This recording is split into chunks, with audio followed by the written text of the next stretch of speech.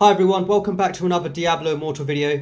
So I just wanted to point something out regarding one of the rewards you can obtain from the Festival of the Ancient Moon event. Now this is a great event with some amazing rewards and battle points, but one reward in particular is a random mysterious rune, and that's for completing Abyssal Verge or Urban 2 times.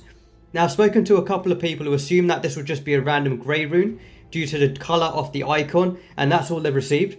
But I can definitely confirm that you can get higher quality runes from this reward.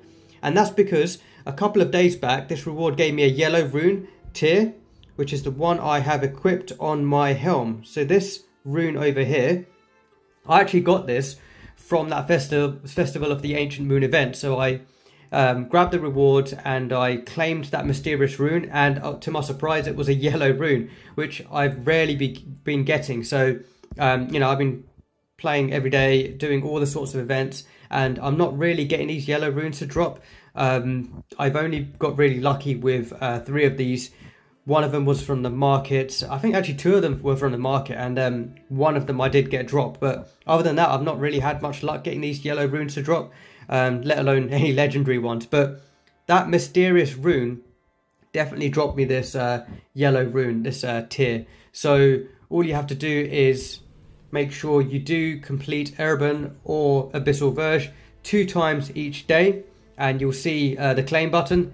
Hit claim and you'll see a random rune appear in your inventory. So if you go to your inventory and if you scroll down, you'll see this grey icon here with a question mark in it, and that is your random rune. And as I said, because this is greyed out, I think a lot of people assume that you only get a random grey rune from this. But that's definitely not the case. You can get a yellow rune from this, and this is exactly what I got a couple of days ago.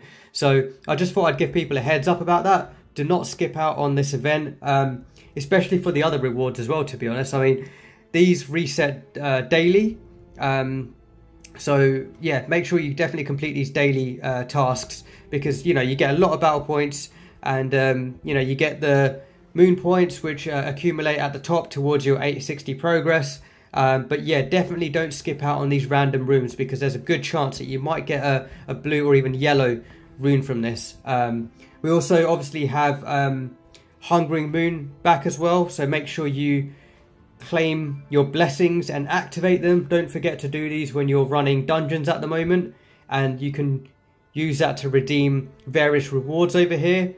So you definitely do not want to miss out on you know, the Telluric Pearl at the top, the Legendary Crest, you know, getting the gems. So yeah, don't miss that one out. But definitely grab those random runes. They are not all going to be grey runes, and you do have a chance of getting a yellow rune. So I thought I'd give people a heads up on that in case they weren't aware and they were kind of skipping out on the random runes. But yeah, go for it.